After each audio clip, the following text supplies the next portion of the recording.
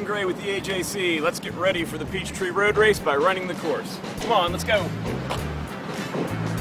Alright, as you head across the start line, please remember you've got 60,000 of your closest friends near you, so don't try and run this fast at first. It's going to take a second to space yourselves out. Remember, if you're going to walk, please stay to the right of the course and let the runners run on the left side. As you come through the commercial area of Buckhead, nice and flat, good time to get warmed up and get your good pace going. And as you start heading towards the south end of the Buckhead commercial area, you're going to start a long 2-mile descent. This is a great time to run a little faster. You should be feeling great, or you can save up a little energy for the long climb that's going to come.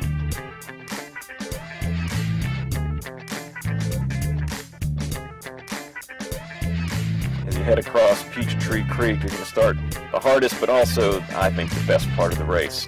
If you've trained well, you can run up this hill and you're going to pass thousands and thousands of other people.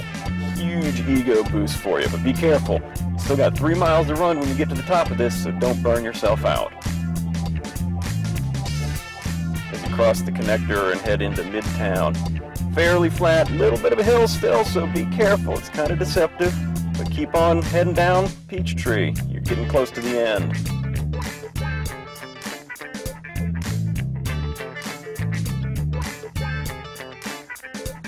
As you get to 10th Street, you're ready to make that left-hand turn. It's easy to go too fast, but remember, you got a half mile to go. Save a little bit for the end. You want to cross the finish line looking good.